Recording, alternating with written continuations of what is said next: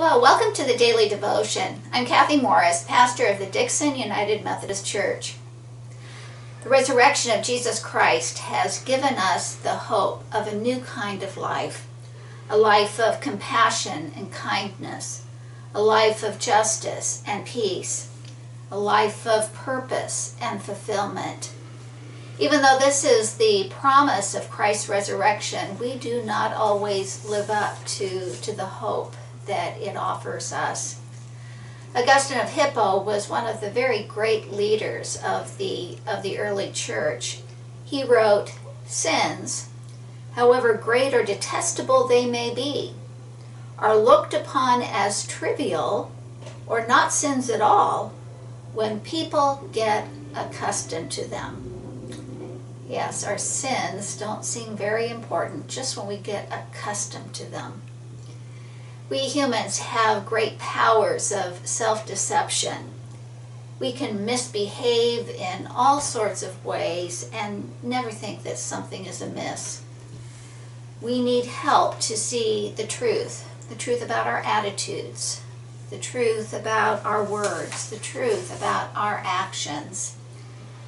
In our Bible reading for today, the Apostle Paul reminds the Christians of Rome of the essential power of the Holy Spirit to help us live the new life that Christ offers to us. I'm reading from Romans chapter 8, verses 10 and 11 from the New Revised Standard Version. "But if Christ is in you, though the body is dead because of sin, the Spirit is life because of righteousness.